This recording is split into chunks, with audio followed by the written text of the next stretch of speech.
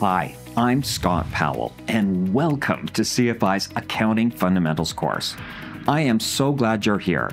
If you're a financial analyst or just looking for a refresher on accounting, this is the perfect course for you.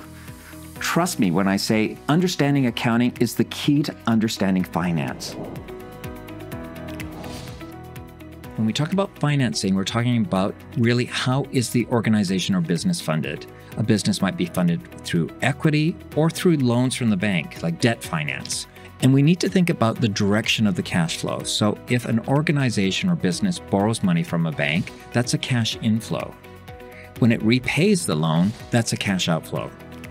When a company issues new shares, that's a cash inflow, but a company may buy back shares from its shareholders, and that would be a cash inflow.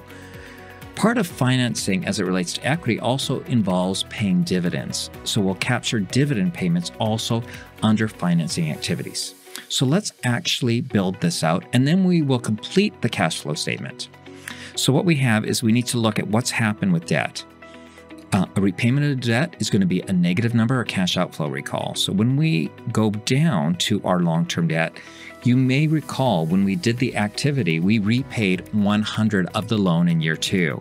So that's going to be a cash outflow of 100. Now let's look if anything happened to equity. So I'm going to go back to the balance sheet. I'm going to look at row 70. And you can see that our common shares haven't changed. So we neither issued new shares or bought back shares. So there, we're going to just be able to type in a 0. But you may recall we did pay a dividend of 5, and that's a cash outflow. I'm just going to link that. I'm going to go to the bottom of the income statement. There's the dividend in row 103. I'm going to hit enter. But don't worry, we won't just be throwing information at you. You'll start by watching a video lecture, but then you'll participate in a wide range of interactive practice exercises and case studies so that you can really solidify your understanding.